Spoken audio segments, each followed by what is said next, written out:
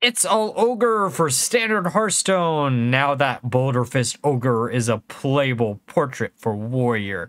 The idea behind this deck is we're going to slam in as many Ogre cards, such as the Ogre Gang, into a deck as humanly possible to overwhelm our opponent with a bunch of attack on our hero to use a Wind Fury weapon off of Ignis the Eternal Flame. We also will have the backup plan of the Highlander package within ETC in order to duplicate any battle cries that we play. Is this deck going to be good? Probably not. However, with the one stream that I did with it across the 15 games, I ended up with a 73% win rate. So who knows? Am I right? So for the Mulligan guide of the deck, you are going to be looking for early game removal tools such as Blade Storm, draw power cards such as Stone Skin Armor, any of the Excavating package if we know our opponent is playing something with a bunch of minions that they'll be slamming down over the turn. So looking for a combination of Sanitize and Cobalt Miner is incredibly strong. Now with that all being said, let's look at some games. Okay, time for a game against DK. Let's see what they have in store for us. After the balancing changes, I expect Rainbow DK and Plague DK to probably be incredibly or way better of a deck than it already is. Honestly, this opener doesn't look that bad. We have a way to easily use Armor or trigger armor on turn 2, which is always great. Blade Storm is also good depending on which variant of DK that we're actually facing against. Just going to pass it back to our opponent. Also, very first game that I actually played with this deck, or at least the final version of the list. There were a few things I tested out against the bot in solo adventures, such as Black Rock and Roll. Sadly, that does not retain the buffs on the Ogre Gang. We're just going to use our combo here. I really wish it did, but it actually probably helped the consistency of this deck by quite a bit because it allowed me to use some additional removal tools and like other things that allowed me to easily cut out some of the other engines that I had in the deck. So that really doesn't tell me if this is going to be Plague or Rainbow. Could still be either or. I know Rainbow does use that card. Given how slow they're playing, I would almost want to assume they're going to be Rainbow over... Oh, well, I mean, yeah, that's a card that would make sense in Rainbow. And that definitely is a card in Rainbow compared to Plague. All right, so what do we want to do here? We could slam down the Ogre Gang just to get one online, and hopefully they'll destroy it. The more we can get these ones destroyed before we slam down Pud, the better. That is a weapon that is going to be a little bit frightening, especially for us because we are a attack-based deck. We do want our hero to have as much attack as humanly possible. I'm just going to slam down this, drawing our card armor up a little bit. The nice thing about Rainbow is while they do have the big explosion at the end of the game, they don't have that much burst damage compared to some of the other matchups that we could be facing. I know Demon Hunter technically has been nerfed, but I don't know how much one mana is going to matter on one weapon. I honestly think, and originally today's video was supposed to be Naga Demon Hunter. I expect that deck to be way stronger than people are making it out to be, and you're probably not going to have to even run the Demon package anymore because that deck did feel decent. I tested it a little bit without the Demon package just to see if I could get the general feel, but yeah. This deck hopefully will turn out as good, but I really just wanted to kind of clickbait the Boulderfist Ogre portrait. I'm not going to lie, like that's the entire inspiration of this card or deck is the fact that we have Boulderfist Ogre. There was no way I was going to pass up on this portrait, even though I just unlocked the 1000 win for Warrior. But I think this will probably be my default Warrior skin for a while now. It fits this perfectly too. And I've been looking for an excuse to use Kingpin Pud again. Perfect excuse to do all these types of things. Like, I am so happy how my brain works sometimes. Good. Get rid of that. And the greatest thing here is we can use Pud and then slam down Saloon and bounce him back because it is turn 8. Like, I love that combo. The reason why I went with Saloon Brewmasters instead of, I don't know, like a Fizzle or Zola combination is, well, A, Brewmasters are 2 mana compared to the 3 mana of both of those cards, but B, you end up just having a lot of really powerful battle cries that you might want to get a second copy of, such as ETC or even Badlands Brawler, who is also an ogre. Fun fact, there are more ogres in this deck than you might originally think. Well, you know, while that hurts, I don't think that is going to hurt us as much as it probably should. We're going to slam down Ignis. We're going to probably get a 10 cost weapon. Really wish we had to hit Wind Fury, but that's still fine. Going for the armor gain, just in case they have actually enough damage. But like this matchup, they probably won't. We're going to slam this down just... it's a waste. Don't get me wrong, but we'll still be fine. We're in actually a pretty good position. Though I will say... Oh, hell no. I don't want to see Helia right now. She is not really Helia when she's played against you. She is hell no. Okay, so we could slam down the weapon, or do we have another? Oh, we do have another Excavate, so we can slam down Cobalt Miner, slam down one of the Badlands Brawlers. We're feeling bad right about now. Wipe out the board, wiping out our board too, but that's still fine. The Ogre Gang shall rise up. I will say Boomboss, I know, is in this list, but honestly probably one of the weakest cards in the list, just because of the fact that 90% of the time you're probably not going to be using him to his full advantage. But, you know, like, if you can get a perfect game with him, and hopefully we can showcase that in some other games, then it would be perfect. Also, there's no denying this is Rainbow at this point. Ma and Pa is a card that I haven't used on the channel yet, but I really do want to try to make a Ma and Pa, like, go infinite HP deck. Even if it is just, like, a YouTube short or something, right? We do need to get rid of Ma and Pa because I don't want them to gain a bunch of HP. Hopefully. And getting rid of it here. It also does prevent us from taking a bunch of damage from Explosion at the end of the game. So,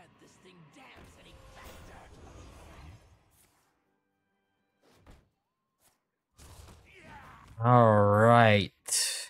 So we slam down our weapon next turn, probably, I'd assume. Oh, there's Boomboss. Talking about him, I guess. I think at this point we do technically have Bran online, but yeah, we're going to go with the weapon first, and then we can't attack, so we're just going to leave this. Gives them 2 1/1s, but that should be fine. And now all we gotta do is slam down Ogre Gang next turn. We should have 4 Riders in rotation. I do wish the weapon was Wind Fury. That's the one thing that would make this even better than it already is. But yeah. Also, I decided to go with like a blue model this time. I know I probably should have just done red because it would have fit the Ogre's theme, but you never know. All right, Ogre Gang, rise up. Entire board of minions. Okay. We hit 2. Can we keep hitting the or dodge? Come on. Let's go. Let's go. Come on. A little bit more. Oh. Ogre Gang is king.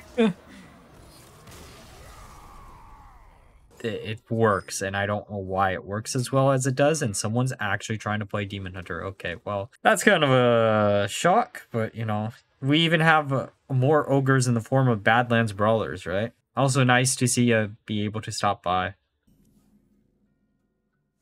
But yeah, there was no way I was not going to do something like this. This deck is, like, super on brand for Naut. Gives me an excuse to use the Ogre Gang again. I'm amazed, actually, Badlands Brawler does not count as a Ogre for Ogre Gang. I know it doesn't read Ogre Gang on the card, but I am still kind of amazed that isn't the case. Perfect. Yeah, thanks. I do try my best to come up with some really fun, creative ideas when it comes to deck. Friday is going to be less fun, or like fun and creative and more like competitive, but they're actually just play. Okay, well, I thought we were done with this card. I thought I would never see that card ever again, but I guess I was wrong. Huh. It doesn't really matter. Like, it isn't that good of card. Also, this is so perfect right now. Also, Boomboss probably is a really bad card for this deck. But it's an Ogre, right?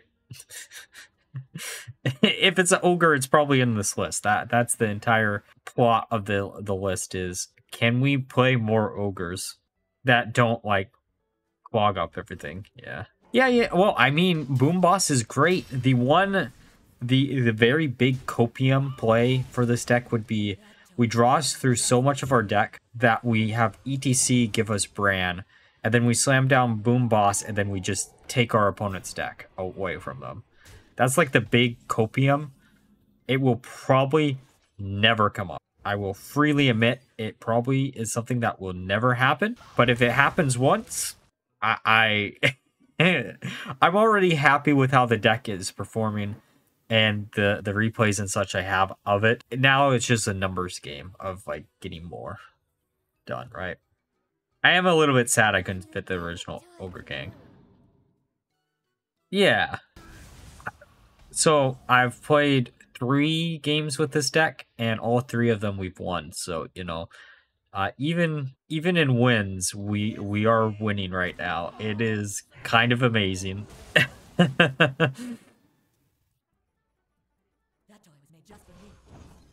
So we could use both Blade Storms to get rid of this. We could just armor up too. I think we might just armor up and then use Badlands Brawler. Oh yeah, no, there's no... Okay, so if this hits the 50-50, I was really hoping it would hit the 50-50, but that still works. Yeah. It's a small sample size, but it's a fun game or deck. I'm legitimately like hyped up. I don't know if you could tell, but like last week when I was playing duels, the first duel stream was fun, and then the second one was all right, and then the third one I was like, I am getting sick and tired of playing duels right now. And it wasn't really me getting tired of playing the game mode. It was mainly me getting tired of not using my own decks, right? I wish we could hit that, but we can't. So... close.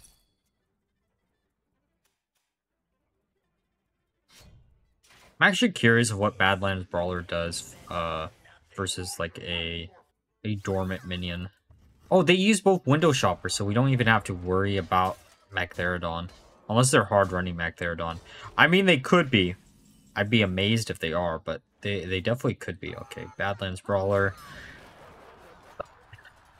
But yeah, it's nice. Also, I'm no longer stressing out about hitting Legend, which should have not took me all of last week. It should have been an easy thing to do.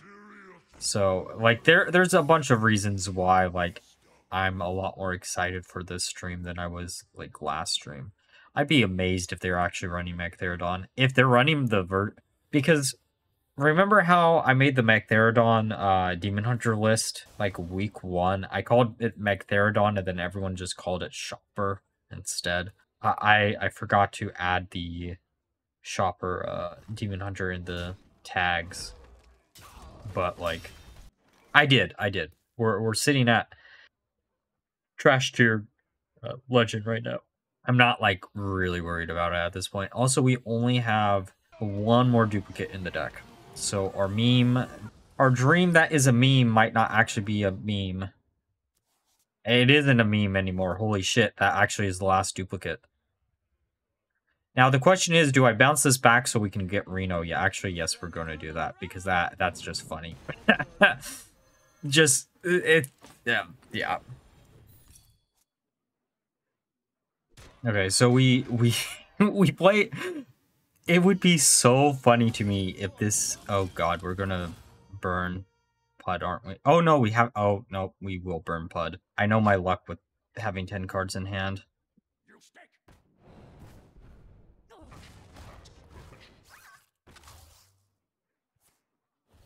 How do we do this? How do we clear out this board?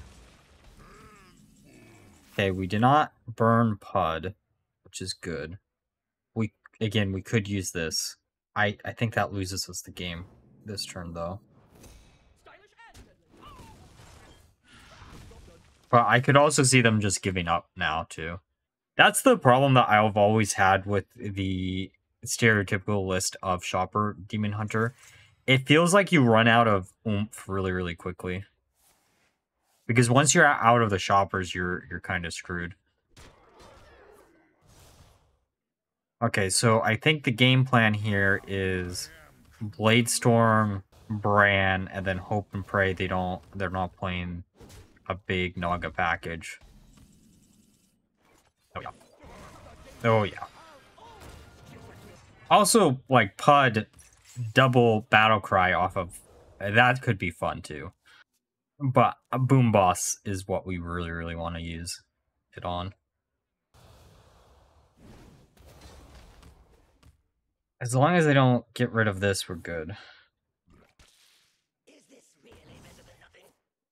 Yeah, just leave this alive so we can draw and do some cards, please. Yeah. Good. Oh, come on. I wanted that. I don't need it, but I wanted it. Okay, maybe we do Pud next turn. Oh no, we haven't put it down that many ogres. Oh, well, we can survive another turn. I think. We could bounce this back just to get it off of the board. We could also bounce this back to get it off of the board. We know that's yeah, let's bounce this back just so we don't take the 3 damage. Because it'll have to hit here or here. Both red cards, wow. We are actually kind of getting dangerously low. Okay, that hits there. Alright, game. For shits and giggles, give us all the bombs, please. Nuke their deck. Come on, just keep on doing it. Just keep on going.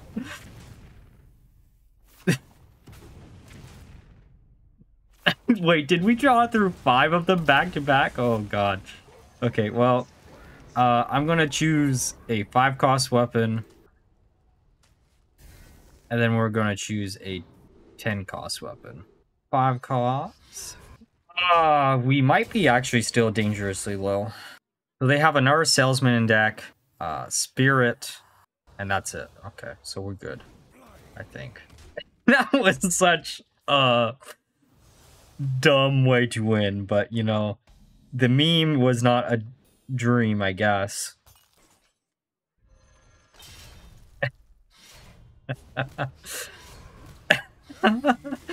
Oh man. Honestly, opener, not bad. But yeah, I am actually kind of amazed of like how consistent this is feeling. I know I'm like in dumpster tier legend, but like it is kind of a shock that it's working as well as it has.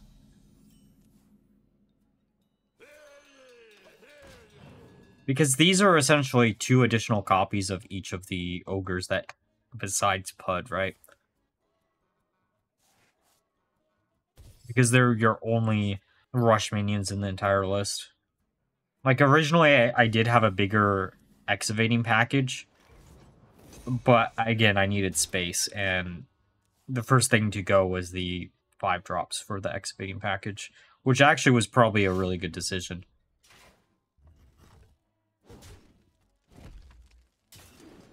See, sometimes my brain turns with really dumb deck ideas, and I cease to, like, I always amaze myself at when it happens. The clown paladin list is another example of that. My brain was on something that day. I don't know what it was on, but it was on something.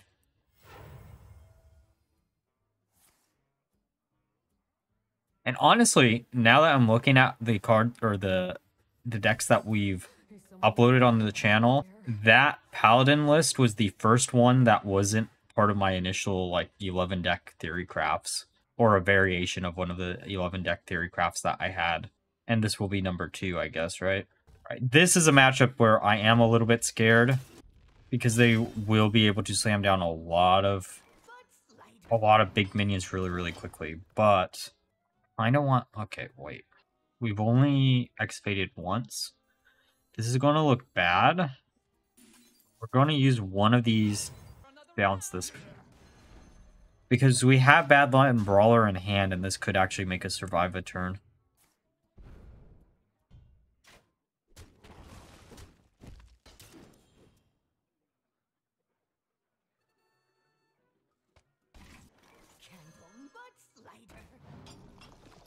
We aren't going to use the coin this turn. If we use it, then we slam down an Ogre Gang, which gets rid of this minion. No, we're going to be smart about it. I am so tempted to bounce this back to the hand, and then they'll... You know what? This is going to look bad, but I'm going to do it. The reason why we're doing it like this is, if we bounce it back to their hand... Hopefully they'll slam it down and then slam down all their 8/8s on the same turn, and then we just use Badlands Brawler, right? Yeah, so I actually went against a Ogre Pally that was doing something with the Spirit of the Badlands. And yeah, that's actually kind of where I got the inspiration of Clown Paladin in the first place, was I saw that and I was like, oh, that's a neat idea. Like, we could do something with it, right? We've created a temporal anomaly. Was really hoping they would slam down the Gaslight. Maybe they still will. Well, I mean, this still wipes out, like, a good chunk of their win strategy. Again, I was really, really hoping. And then we just go face, and then we slam down Brawler. Oh no, look at it! We're facing... Oh no, what are we ever gonna do? Oh, we go face. We got the second coin in hand. Bye-bye.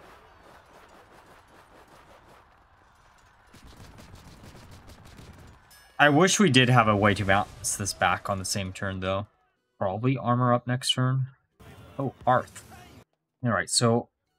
Yeah, how many cards is this going to draw? Force plating. Not terrible. But I don't want to burn a card, so we'll just armor up. That, honestly, probably is, like, the worst of all the epic treasures that you get off of excavating. But yeah, I think... Speaking of Spirit of the Badlands, I think that card has a very high potential to be broken by the time it rotates out, if that makes any sense.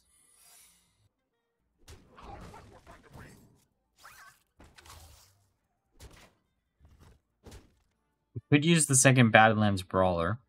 That does clear out the board. We could just use this, actually. Oh no, cat trick. I'm amazed that they didn't slam down the... Interesting. Oh! I'm shocked that they didn't slam down the... Summon a bunch of wolves on that turn. What are you drawing or trying to draw into? There you go.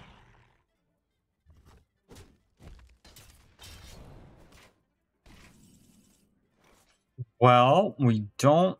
Okay, this draws a spell. Doesn't necessarily have to be a fire spell.